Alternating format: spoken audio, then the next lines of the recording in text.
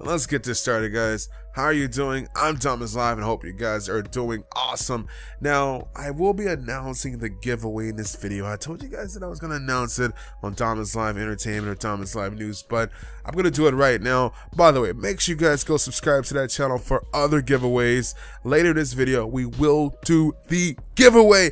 Make sure you guys drop a like on this video, man. Show some freaking support for giveaways, and let's get this started. Oh yeah, I forgot to say, I'm giving away 2 copies of Star Wars Battlefront, one on the PlayStation 4 and another on the Xbox One. I know you guys are excited for that.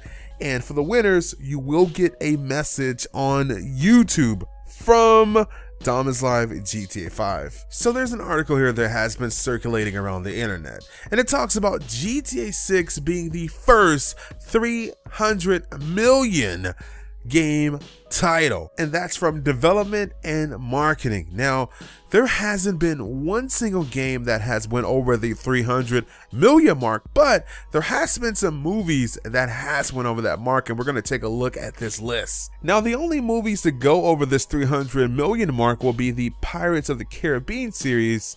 The first one would be On a Stranger Tides, and the second one would be At World's End. So those are the only movies to go over the 300 million mark. GTA 5 was pretty close to going over that 300 million mark, but it did not exceed it. Now I'm going to show you guys a top 5 production list in games.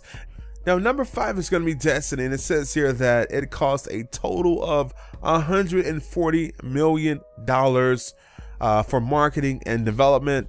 Star Wars The Old Republic, which is an awesome game that I played back in the day, great game, it costs over 200 million. Final Fantasy costs 45 million in development and 100 million in marketing, totaling 145 million dollars. Grand Theft Auto 5, of course, development was $137 million. The marketing for Grand Theft Auto 5 was $128 million, and the total cost ran $265 million. Pretty close to the 300 million mark. Call of Duty Modern Warfare 2, which is definitely one of my favorite CODs, if not my favorite. Development was $50 million. The marketing was $200 million. The total cost ran $250 million for that game. And this article is stating that GTA 6 could take $300 million just to develop. And if so, that would be awesome, because that's the price that it took to make 2 of the top movies to ever be created. So that's insane, guys. Now, I get this question a lot. A lot of people ask me, Dom, when do you think GTA 6 is going to be released? When do I think it's going to be released? Well, it's going to be 2016 very soon. I do believe that GTA 6 will most likely be released in 2018. I don't see it happening anytime soon. I see Rockstar releasing another game, then right after that releasing GTA 6. I want you guys to let me know what you think about this in the comment section below.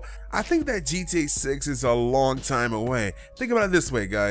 We have a bunch of DLC that Rockstar is going to be releasing very soon. I mean, I would think they're going to release Casino. Also, we're going to have single player DLC being released. There's so many other things that Rockstar is going to be doing over the next year.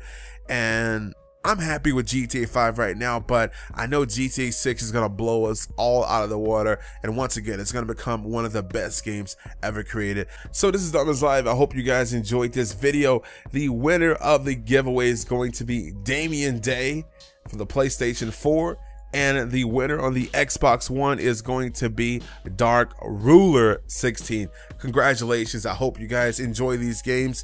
You should see some codes in your inbox very soon from DomisLive GTA 5. Have a great day, guys. I love you all. Be sure to drop a like on this video for more giveaways, as well as